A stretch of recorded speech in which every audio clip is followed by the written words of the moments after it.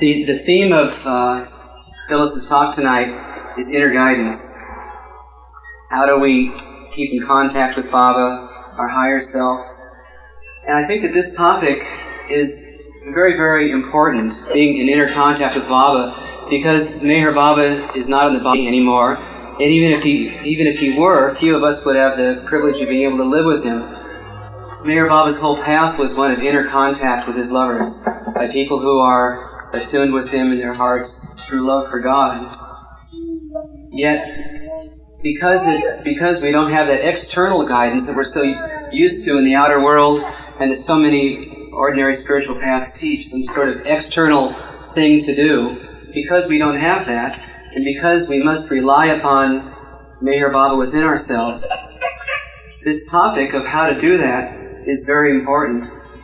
And we're especially fortunate to have someone with us who has been cultivating that skill with Baba's help for the last 40 years. So would you please join me in welcoming Filis?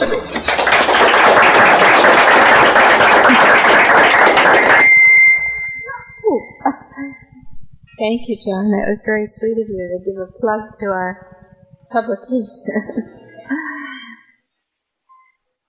I was thinking today that the very first day I met Baba, which was May 10th, 1952, Baba welcomed me, of course, with this wonderful hug and this wonderful glance. And then he went on to say, I heard about you from Elizabeth, from Margaret, from this one, from that one, and I heard you from within. And that meant a great deal to me because, you know, you speak to Baba inwardly all the time, and I think the question for everyone is God listening? Is he really listening? And Baba answered that and showed in many ways through the years, both before I met him and afterwards, that he is just right there. He's just as close as, well, closer than this mic. He's in your heart, and that's where he listens to you. He doesn't have to do any yogi tricks to listen to you from somewhere far away and so forth. And that's the mystery of it all. And that is the solution, because you are one with Baba, so you don't already, you have to find out that you are, but it's like something you already have. You already are there with Baba. So that is one real reason why real contact with him is possible. Again, Baba said to us one time when we were sitting with him, you know, he just spontaneously threw out these things the way Baba spoke to us then. He said, I don't have to do anything. Everything comes to me. All knowledge comes to me. And that's very wonderful to think about. That it's just, when you hear the word absolute knowledge, you know, in the prayer, the Parvartika prayer, absolute knowledge, absolute bliss, absolute love, it's like he doesn't have to do anything. It all comes to him. He knows automatically everything. So he is listening, he is hearing, and of course, as you know, the unique thing about the avatar, which is different even from other perfect masters, after they've dropped the body, the other perfect ones have no connection with the creation, and of course all these muktis, all these liberated ones, have no connection with the creation. Let's say you're praying to Saint Joseph, but Saint Joseph is long gone, or whatever, Virgin Mary and so on. But with Baba, he is always on the direct line. He's always listening, he's always there, he's always in connection.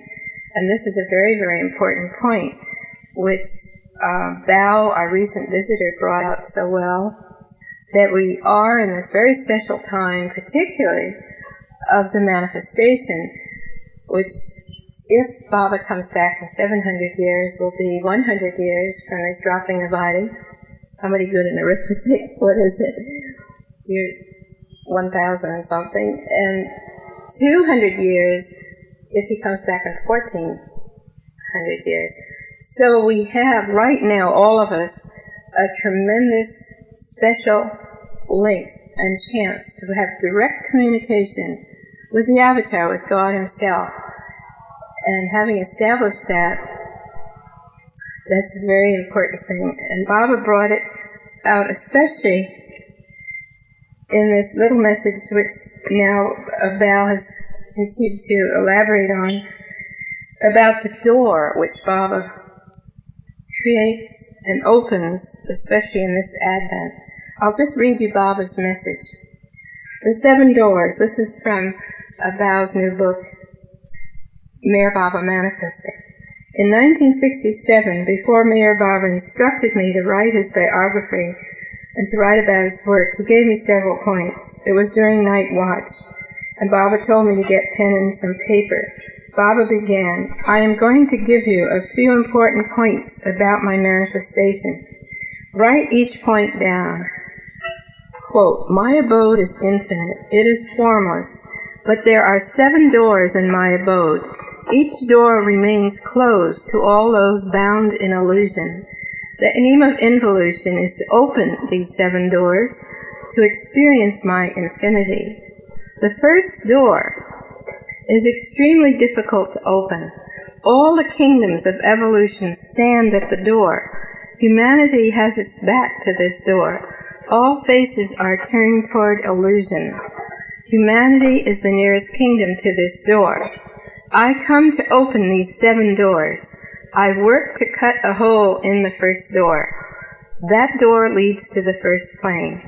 This cutting is my work during my lifetime. And that's this particular lifetime, and then there's this chart of the door and so forth. But the most astounding thing is that in this avatar, Baba has opened that door, which is so difficult to open, and which is the real opening between you and God, for us who are still gross plane, gross human I mean, there may be some saints here, I don't know. But for us, that is the first step that we make from the gross plane to that first plane. And as Baba explains, we have all through evolution, and that means all through the lower forms and always 84 lakhs of human lives, we've been facing outwards toward illusion. And so we look away from God, who is right there, right with us. So his work is to cut the door and get our attention to turn around and step up and go in the door. And that is our first step on the path, as Baba explains. But without his opening the door for us, it would be very, very difficult. And other masters do things in other ways, but Baba has done it for all of us. And this is the first fact to know about how to find inner guidance, that Baba has done the major job for us. He has opened this channel or door. I sort of like the word channel, although the word has been rather abused by other people, channelers and so forth. So my point is that Baba has done for us the major job. Now what do we do? Why do we feel sometimes we don't have Baba's inner guidance, or we'd like to hear it more clearly and more definitely, more real ways? And I was very impressed by 2 things. First, when Bao was here, he kept saying, we are ordinary people. Remember that? He kept saying, we are ordinary people. Here's this man, this incredible disciple. He says, I'm just an ordinary man. And the other Mandalis say more or less the same thing. They don't claim to be illumined. They don't claim to be yogis or have powers or anything. They are just ordinary people, but they love Baba. And then Kitty made a point. Her talk was on how to develop awareness. We have consciousness, but how do we develop awareness? That is, we might say, polish that consciousness so it really reflects the higher light, the inner light. And that was her talk. So these 2 talks sort of blended in my mind, that we are ordinary people, but we have ordinary consciousness. How do we heighten that and work toward getting closer, in closer contact with our inner guide, which is Baba? And the first thing is to realize that what we're trying to get inner contact with is already there. Baba said, I am one with you. I am your higher self. This self that you are searching for or if you want to call it God, or the infinite, and the Buddhists call it the void, and this one and that one call it different things. You are reaching toward what you already are. So you don't have to create it, you just have to uncover it. It's like your consciousness is a beautiful mirror, but it's covered with dust. And once you get the dust off, you can look in it and you will see who you really are. That's the goal. So how do we do this? Well, because we're ordinary people, we don't have powers, we're not yogis, we don't do tantric meditations, we don't do all sorts of things, and we shouldn't. By Baba's grace, we don't get into that, hopefully, or if we do, he gets us out of it real fast. But we do have a chance to contact him through surrender. Baba says the key is surrender.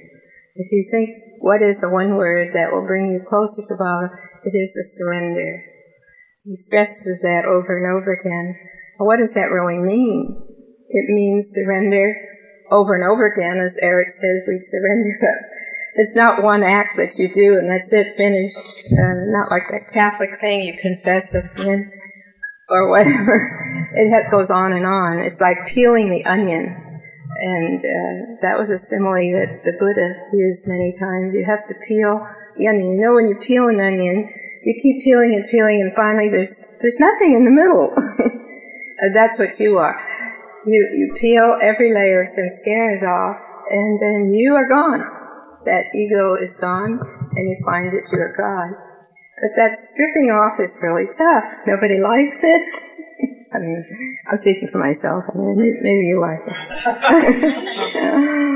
So, but the hopeful thing is it's already there, what you have to find. So, it's not something you go searching for. We think often of the spiritual path as a search. We think of it as a path. And I got into this idea that that's sort of an old-fashioned idea, to think you project out on a path. And in our new thinking in physics, we don't have the straight line geometry anymore. We have Einstein giving us curved space, inner space. We have the idea of the holograph now, where everything is everything else. And one tiny drop of an atom is the picture of the whole universe. Did you know that? And so instead of saying we're going straight on a path to God, like actually you have to implode, you have to find it within, circle around it to find it within you. And that's a lot easier. That's what when Eric says, we don't follow the path follows us. You're going really in a circle, and you circle back to your original source, your original Godhood. And with Baba's love, you see, you don't have to project endless journeys. In fact, he tells you, I'm not taking you through all those planes consciously. I'm shutting the door on it. I won't let you see all that. Just surrender to me, and you'll get there. He even talks about the bogie. In India, they call it the freight car bogie, or something like that.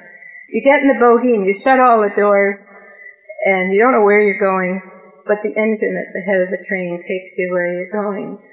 So I always think more of Western similes. You get in the elevator at the Empire State Building, and you shoot right up to the 65th floor. You don't see all those floors in between, but when you get out, what have you? And that's sort of what Baba's going to do.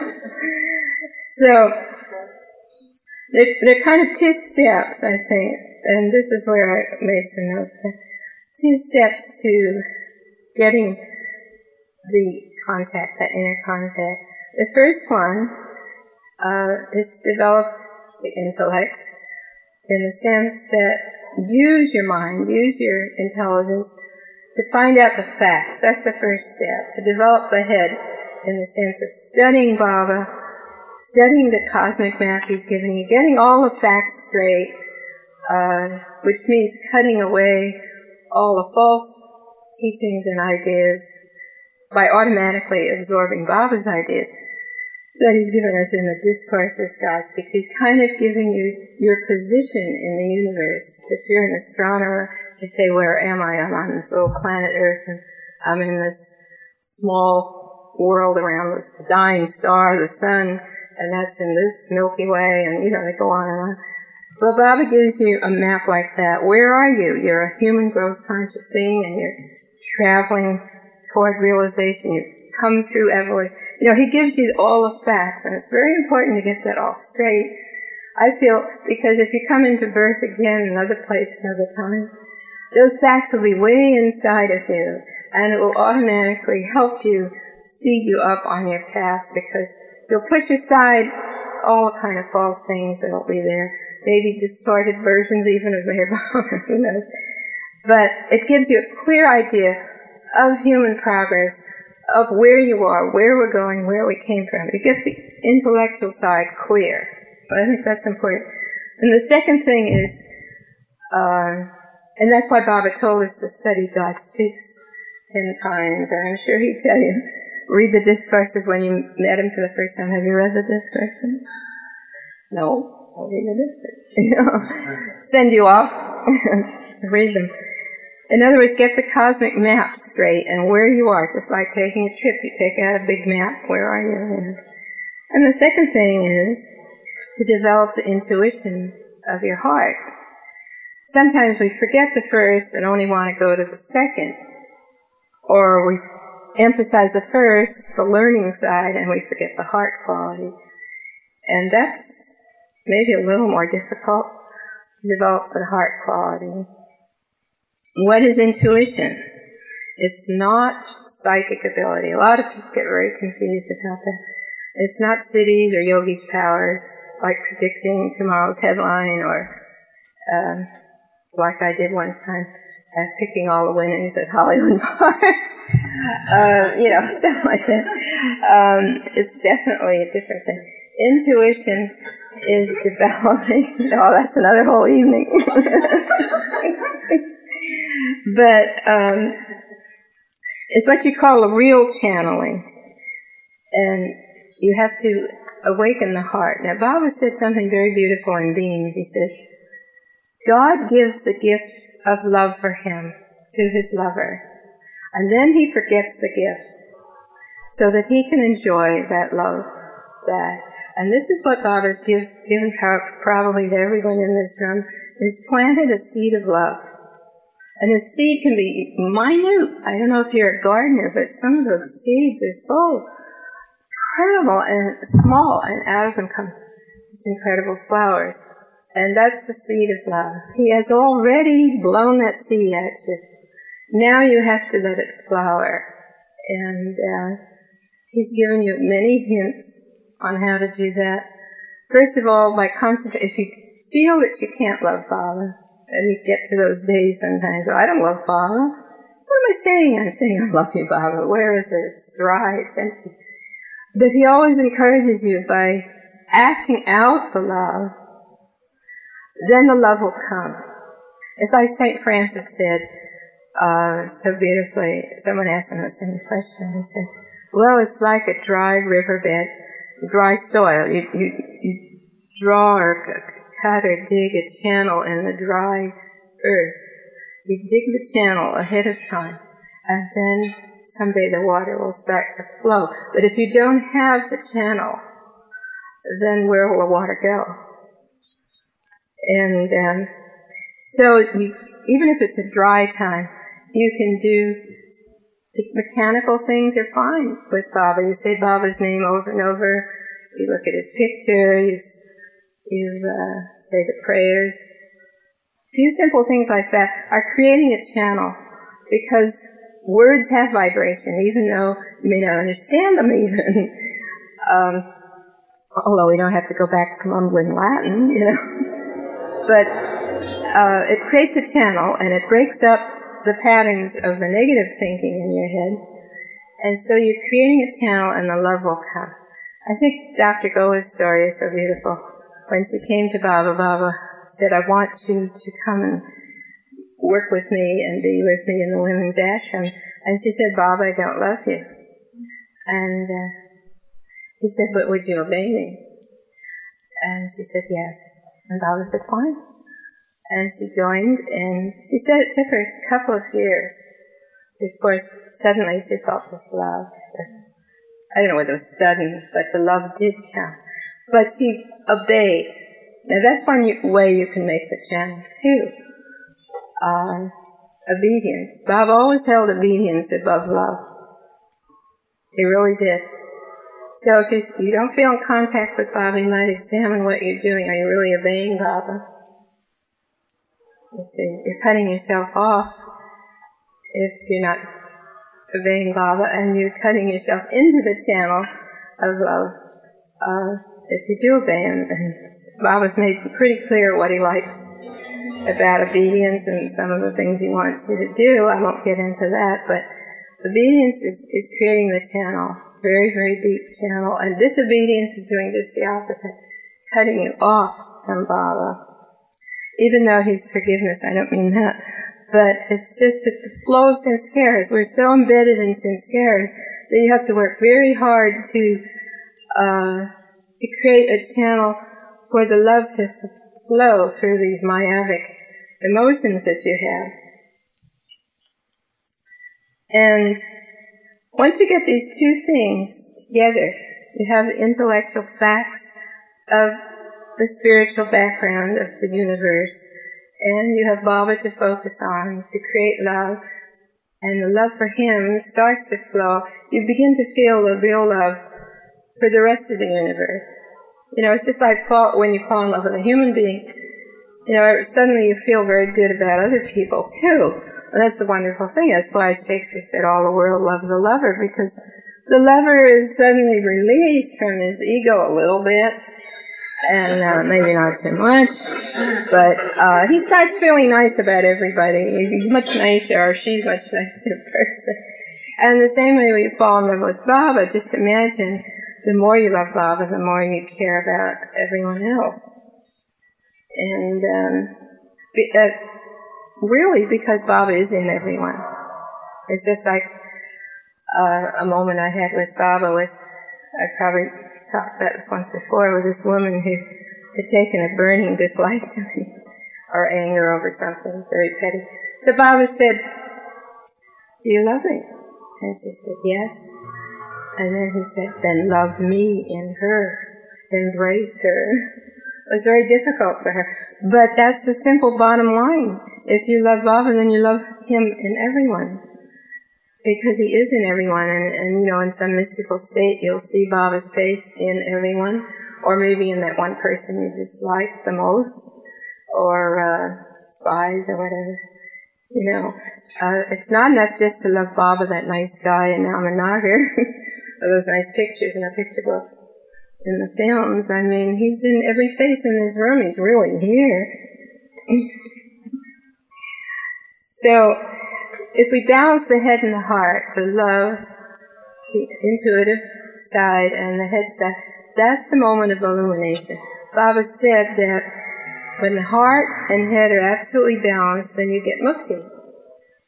It's not when you just get love, and not just when you get the head straightened out. It's just that moment. And I remember Darwin Shaw telling me, he always has these wonderful mystical experiences. And Baba gave him this experience once. He felt actually the energy of his head coming down and his heart coming up, and they met right here, and he had this wonderful moment of freedom.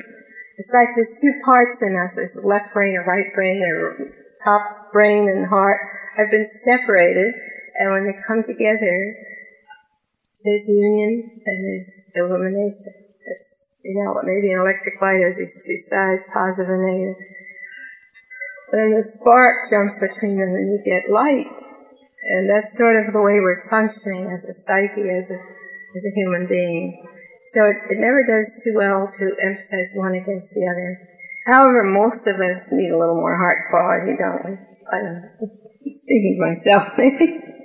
But again, Baba emphasizes that the key to gaining more of the love, more of his love, is surrender.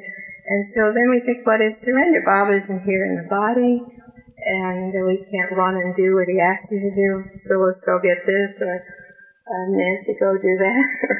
You know. So we're kind of left wondering, what do we do?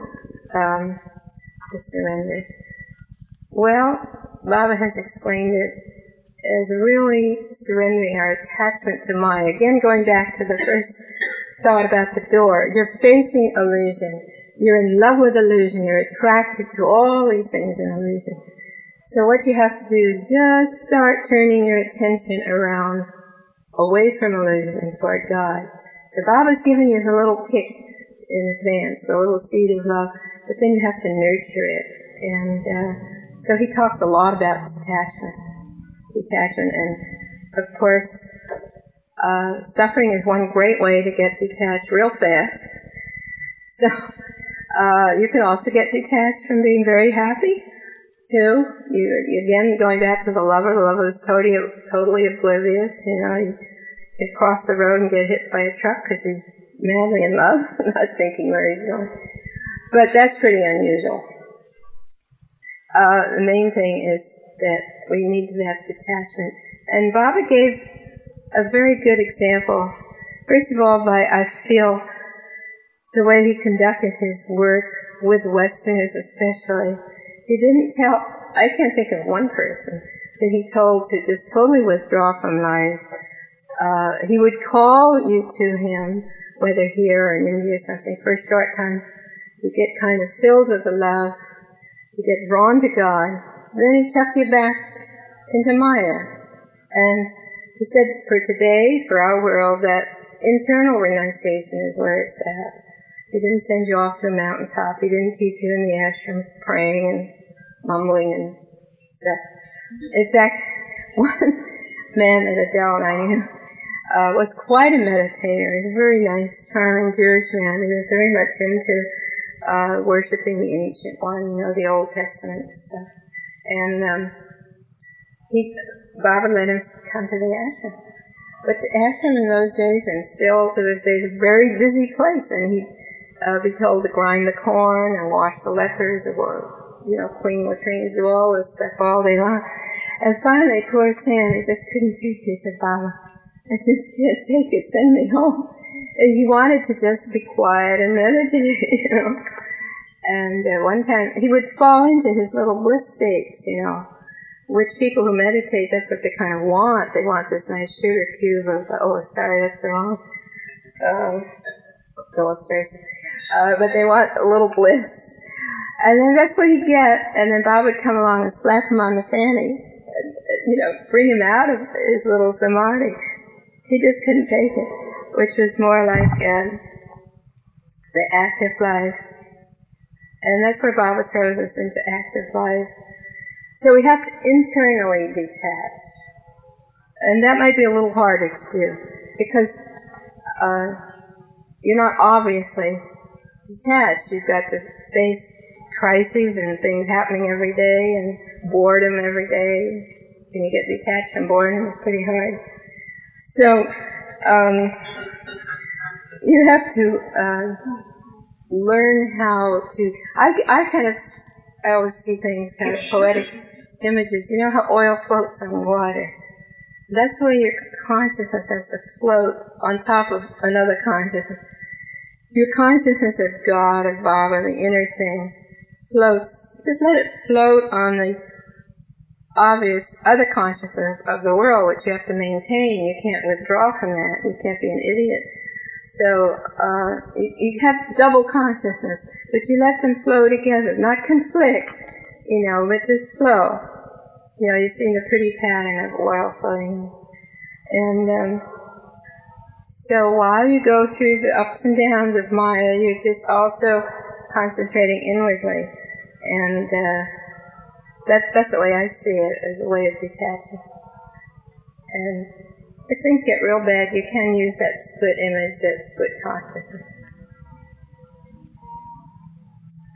So, that too will build a channel.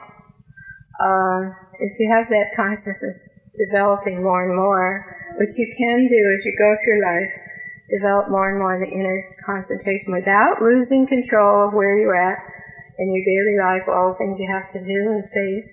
It gets easier. It really does. It really does. And that's because you're creating this channel. And then Baba gives you these beautiful little gifts now and then. a feeling of His love. Everybody gets it in a different way. Somebody may feel it through the love of someone else, the caring from someone else, or they might get a dream, maybe even see or hear Baba, they think, and so forth. Or some little gift comes, some little thing straightened out miraculously from Baba always gives you these little things. I just had yesterday, it was just this crazy little thing.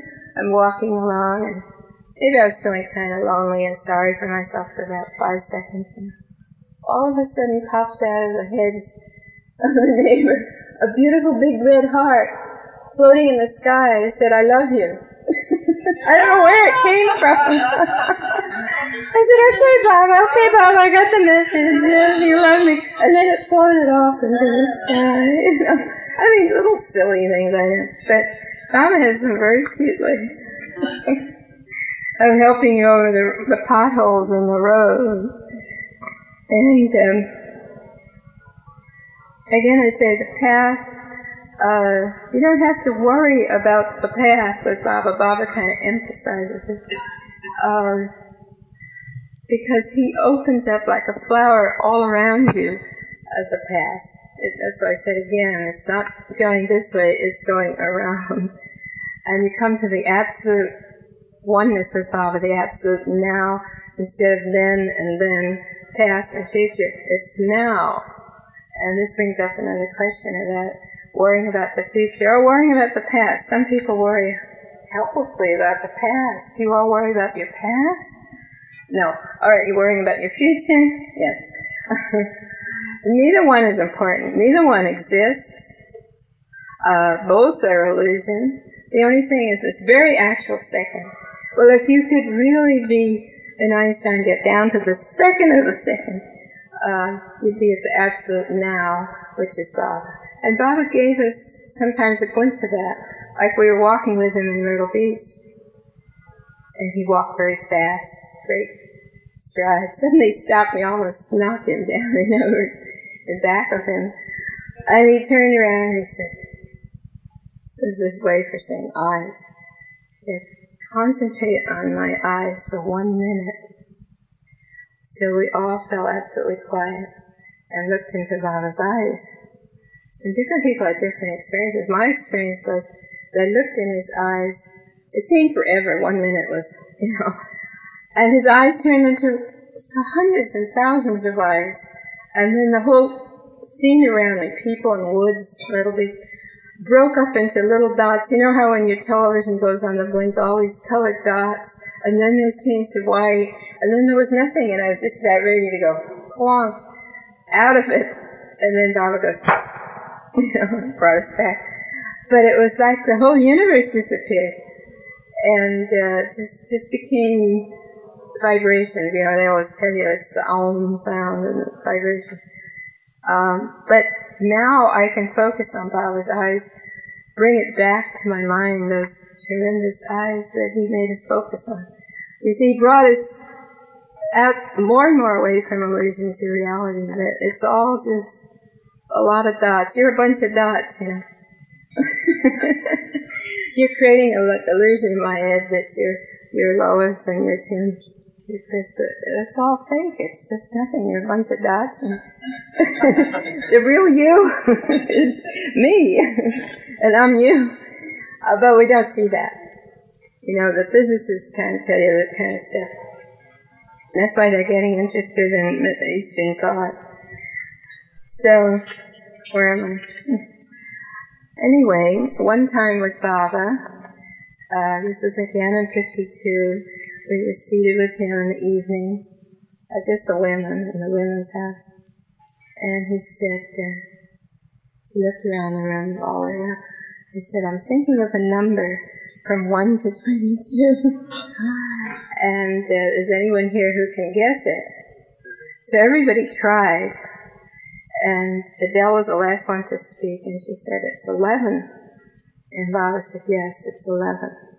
And I remember how strange his eyes looked. You can't read Baba's eyes. You never could read his eyes. But there was sort of a tinge of sadness I felt, or something there. Yes, 11. And it was just 11 days from then that he had an almost fatal accident in the United States. So he was kind of playing a numbers game with us.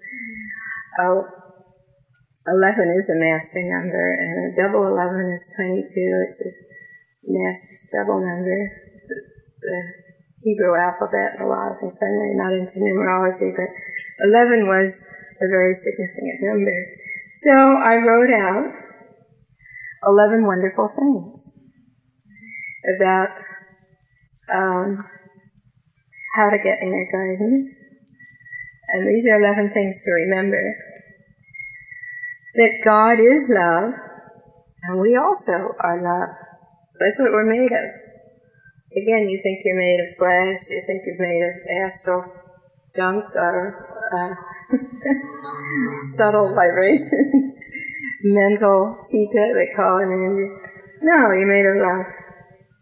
And our goal is love. And our path is love. Our companions are love. I think really the nice part about Baba are the people you meet on the way. They're really the lovers of God that you meet. You share real companionship with them. And that's sort of a bonus that you don't expect in the beginning. And also the method is love. People would come up to Baba and say, "What is your method, sir? What yoga do you teach?" You know, the famous phrase Baba said, the real yoga is you go. He said yoga is not for the West. He said a lot of things like that. So the method Baba uses is love. Margaret Crass used to say, I remember it so vividly when I first heard her say it, she said, first, Baba she was comparing him to a doctor. First he floods the area with love, and then he operates. And that's just the way Baba used to work with people that came to him. He'd mesmerize, he'd drown you in love, and you're hooked. You're sunk. That's it. And then he starts to operate. It's just like the doctor gives you that whiff of something, knocks you out, and then he cuts you up. So, Baba's method is love. And his power is love. His power is love. And our prayer is for love. I think of all the prayers that we say a prayer for love. I mean, that if you've studied all these things, St. John of the Cross, with his, again, 22 ways of prayer, the highest prayer is for love. And you pray God for love for Him. You don't pray for things, you don't pray for even attainment on the path, nothing. You just pray for love for Him. And so that's the highest prayer. And our measure is love. If you wondered what it was like to be with Baba, and Baba is the judge, it's just like Michelangelo's Last Judgment. You have Christ, the judge, that wonderful painting. And over here is the damned, and here are the saved, but that's the Bible. But actually, the avatar is the judge and the measure of man. And that judgment is love, because love knows everything about you. You don't have to present your case, you're just sitting there. You are his case. And he judges you automatically by love that knows everything. If someone knows everything about you, and of course it's not possible for one of us, sort of another me, then he automatically loves you, forgives you, and understands you, and judges you. And it's a wonderful thing. It's a cleansing bath to be judged by God. It really is. Your weaknesses, you feel like a huge searchlight has been put on you, and you see all these little things about yourself that you never noticed before. But it's okay. It's okay, because you feel the love. The light is love, but it does reveal. It reveals you to yourself. And of course, Baba's merciful. He doesn't do too much of it at one blast. That's why people, he has you there for 5 minutes and away. You can't really take it. Or in the beginning, he invites you for one day or whatever, what your fate is. but very rarely you're invited to just come and the rest of the time. You can't take it, you can't absorb it. You can't be judged that much all at once. It's too tough. So your experience on the path is love. The highest experiences you have, those peak experiences, the psychologists call them now peak experiences. That's great. Can be also depth experiences, gutter experiences. No, but the main experience is love on the path. The difference between one teacher and another, between one guru and another one, I've before I met Bob, I researched so many and met so many. I've met so many people. I've met disciples and yogis and God knows what. And the qualifying thing about all of them is, do they have the love or don't they? A lot of them were very nice people, advanced in many ways, intelligent, helpful people. But how much love do they have? That's where the big gap is between Baba and any other teacher. Of course, the other perfect masters also radiate love, and dispense it in their own way. But Baba's avatar is sort of the universal beloved. When you're over there at Amartiti, for example, it's so impressive with all these. Well, I was there when there was 7,000. Now there are, I guess, 20,000. Huh?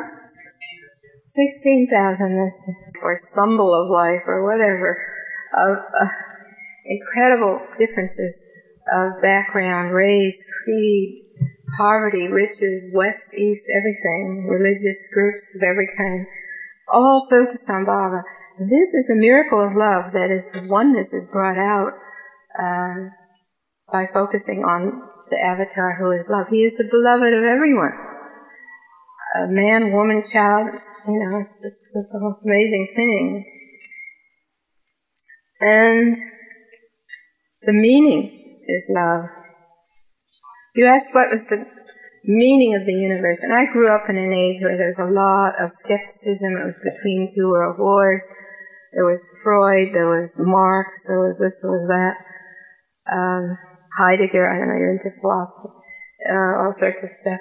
And Sartre, the meaninglessness of life, all that stuff. I rebelled against that. I said, I don't believe any of it. I think there's a meaning to it all. And after searching, you search for meaning, you'll find love. Or you search for love, you'll find meaning, you'll find the meaning of love. That is the basis of the universe. And that's something we should never forget. We should never despair or feel it's all a rotten put-up job or, Well, you read plays and books and poetry of today or yesterday. It's, I would say 90% of it is downers. Death is the end of everything, and everyone should be out for the good life. Your goal is to be adjusted. Who wants to be adjusted? Let's reach for something higher than just being adjusted to each other. You have to reach toward love. That's the real goal. So the real channeling, the real inner guidance, is this path that we create by focusing on Baba, focusing on what Baba calls the personal aspect of God. Now, he does, in the discourses, very carefully explain that the other main path is love for impersonal God. And that's the way the Buddhists go, and the Advaitas, the certain type of Hindu philosophy, the yogis. They don't go toward the personal God at all. And there's some people whose temperament is definitely for that. Through many lives, that's where their whole patterning is. I feel, however, Baba has emphasized Prem Yoga, which is the path of love. So, and you see in Baba groups, we've been criticized because we're non-brainy and non-this and non-that. That's okay with me. Because we are emphasizing love. And Baba did emphasize love. As I said, he wants you to study, he wants you to get the grip on the ideas he's presented, which are fantastic. Map of the universe, but he has emphasized them. So I think in these early MeherBaba groups, and we're still only, how many years since Baba dropped the body? Very close to Baba's actual advent, and we're still in the manifestation period. love is very, very important, and the intellect is not that important. It'll get, one will start growing over the other, obliterating the other. That's what's happened to Christianity, Buddhism, and all of them. The love aspect kind of fades like a perfume. But while we are here, let's enjoy it. We get a whiff of that perfume from the mandali, we're still close to enough to some of the musts. We can still meet Muhammad, who loves Baba. He's not a mental case, is he? He's not he's not an intellect. He's a lover. You can see it in the burning eyes that he has. So we do emphasize the love and our search for it. I think a great many people come to Baba because of difficulties they have in life. A few came because they were so happy, but most people come to God through difficulties. And I was talking to someone the other day, why the Baba groups? And this is nothing personal about our group, but why are we all having such problems? And why are we all, kind of wounded doves, maimed people? We're not a nice, well-adjusted Baptist congregation. It's because, we're among friends, yeah. Because we need Baba, and I think that's wonderful that in our need we have reached toward Him and yearn for Him, come to Him through difficulties. So that's why we have to be patient with each other, that we are people with difficulties, with impaired functioning. A lot of us have had families that impaired childhoods and lack of love and all that kind of stuff. But this has driven us toward Baba, and I'm personally an example like that. So I think the psychology of coming to Baba is very interesting. Very few people turn to God through happiness. A few do.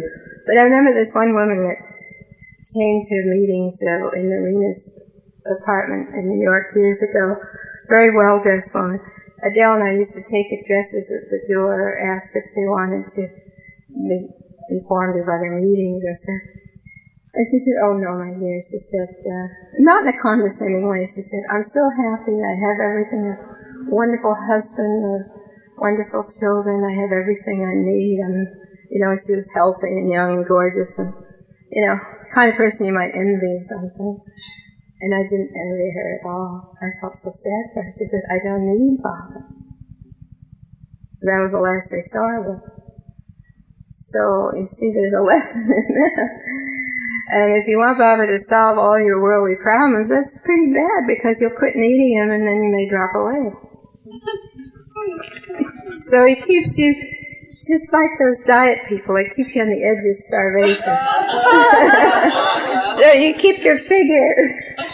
And you're a good runner, you're a good Olympic athlete on the path.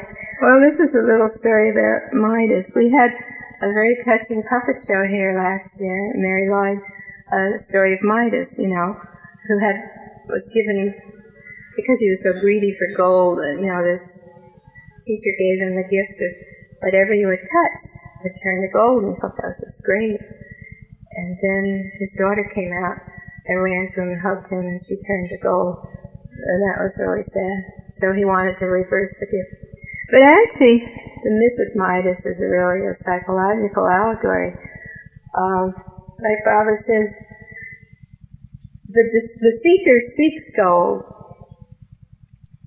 The disciple becomes gold, and he can turn others into gold. And the master is pure gold. Make anybody turn to gold. That's what Baba actually said to Chodi Baba. That I will turn you into gold, boy. And he lifted him up to the sixth plane. Of course, gold is a symbol for spiritual illumination. And so the gift of Midas it's a little different from the old fairy tale. It's like if you love God enough, you will not only love God, but you'll inspire love for Him and others.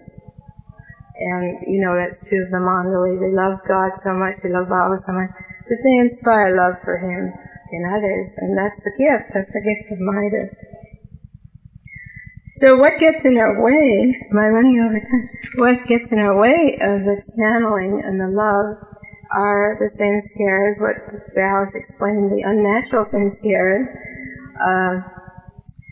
That's kind of a weird word to me, that's just too damn natural, excuse my language. The negative side of ourselves, which Jung has given us the word of the shadow. We have a shadow side that we don't like to look at, and that we project onto other people, onto groups, onto life, onto things. That's what we push away. We don't see the shadow. Shadow always falls to the back of it. But